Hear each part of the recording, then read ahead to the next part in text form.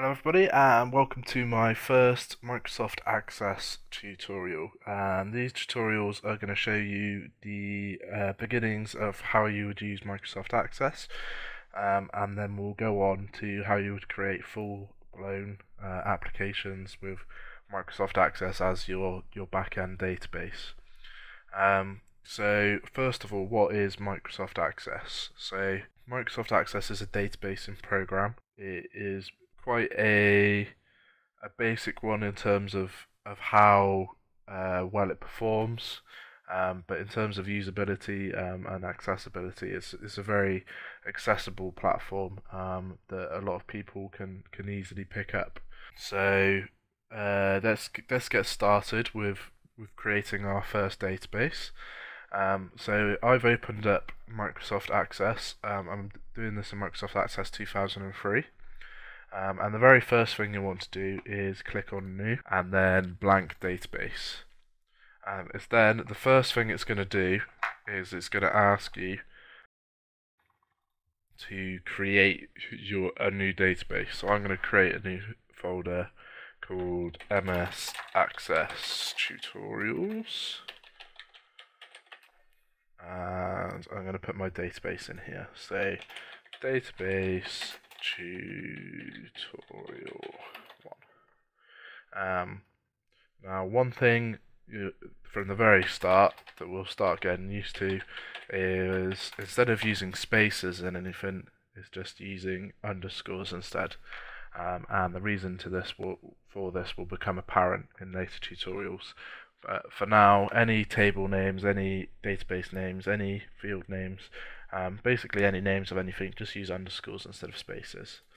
So we've now created our first database.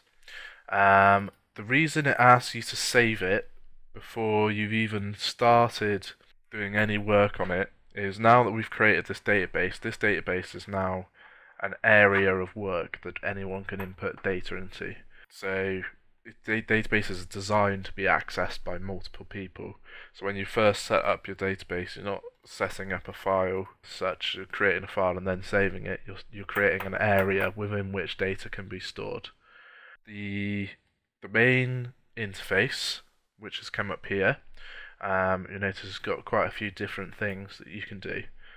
So your main one's down the side. So this is your objects within your database. My first few tutorials are going to concentrate on tables, because tables are where you keep all of your queries, your data.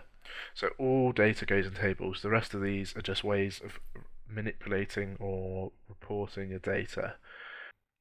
We'll then go on to queries. Queries are ways of you taking out data in different formats. You can also use them to update your data and create completely new sets of data. And then you've got forms, which are ways of creating front-end templates for people to be able to access their data with. And you've got reports, which are just a kind of default MS Access way of showing your reports. I don't use it very often, but I know people that do, and they can be quite slick.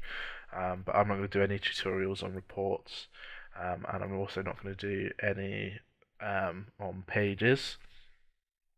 And then you've got macros and modules that we'll come on to in later tutorials once we've got a grasp of the basics. So that's it for creating your first database. In the next tutorial, I'm going to show you how to get started and how to create your first data table. So thanks for listening, and I hope to catch you in my next tutorial.